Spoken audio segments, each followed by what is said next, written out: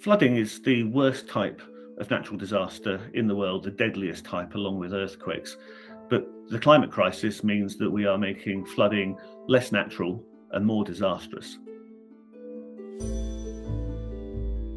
Flooding is getting worse around the world, and for two simple reasons. The first one is that the temperature of the air around the world is getting warmer, and warmer air can hold more water vapour.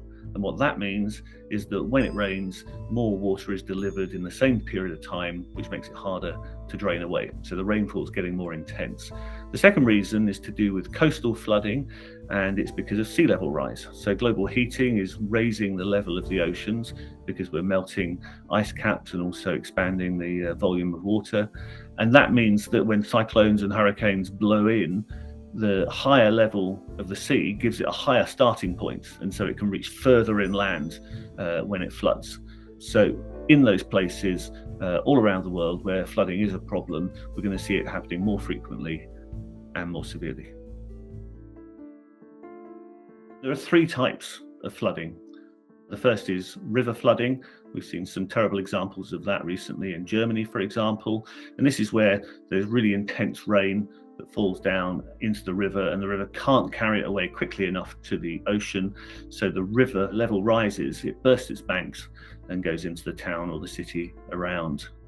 With flash flooding or surface water flooding, it's a similar story. Too much rain, very intense rain falls in a particular place, and the land can't take it away. It often happens in cities, and we're talking about sewers and drains there which get overfilled. And again, we've seen horrible examples around the world, in central China, in New York, and in London in recent times. The third type of flooding is coastal flooding. That often happens when cyclones or hurricanes and the fierce winds that they bring blow the water up onto the land, often breaching the sea defences. Floods are complicated events because they depend not just on the weather, but also the position on the ground, the position of infrastructure, and so on. So it's quite difficult to precisely assess the extent to which they are increasing. However, there are other ways of looking at it. And for example, with the floods in Germany this summer, scientists did a quick analysis to work out how much more likely climate change had made those floods. And what they concluded was that it was up to 9 times more likely that those very severe floods had happened because of global heating. Well, in a word, they're appalling. Flooding is the worst and most deadly natural disaster, along with earthquakes, and has resulted in the death of millions and millions of people in the last century. But it also has a really enormous economic impact because it destroys infrastructure, it destroys buildings, it destroys power lines, it destroys hospitals, and it takes a really long time to recover from flooding because it takes such a long time to dry everything out and rebuild it. But it can also have a really traumatic effect on people from a point of view of mental health. En 3 heures, l'eau est montée à tout recouvert jusqu'à la ligne là-bas sur la cuisine. Et puis voilà, tout s'est échoué ici. Birkaç tane böyle gözümün önünden doğru ceset geçti. Yani bu hayvan, özellikle bu şu karşıda köpek vardı yavrularıyla. Onun çığlıkları falan kulağımdan gitmiyor yani. Gerçekten kulağımdan gitmiyor hayvanların çığlıkları. Perdimos todo. Nuestra fuente de ingresos era esta. Estamos muy mal. Digo, lo material primeramente Dios con trabajo.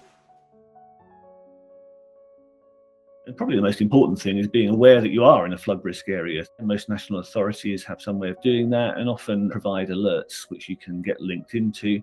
But in terms of preventing floods, the most obvious way is building flood defences, often based on concrete, often based on tall walls. But there's a limit to those, both in terms of how much they cost, in terms of how much of water we have to deal with, and also what people will put up with. If you've gone to live by the sea or by a river, you don't want to end up living behind a concrete wall. There are more natural ways of dealing with floods, and this is usually about slowing the flow of the water because that gives more time for the water to drain away. So, for example, planting trees on hillsides, which used to have them but don't anymore. And I've even seen people putting logs and branches and other things in rivers and streams, again, to try and slow that flow down. However, the big picture with flooding is that we need to get a grip on the climate crisis. That's what's making things worse, that's what's increasing the frequency and the intensity of the flooding that we're seeing around the world. And dealing with the climate crisis, first and foremost, means dealing with fossil fuels and stopping their burning by 2050. If we don't do that, we are going to see more flooding around the world, appalling damage, and we want to avoid that pretty much at all costs.